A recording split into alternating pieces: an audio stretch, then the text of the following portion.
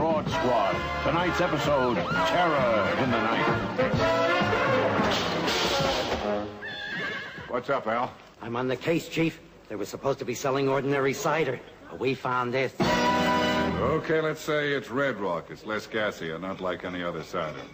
It's Red Rock, it's less gassy and not like any other cider. Now, who's behind it? Well, I found the bartender's palm prints all over the place. Very pretty, Al. Where is he?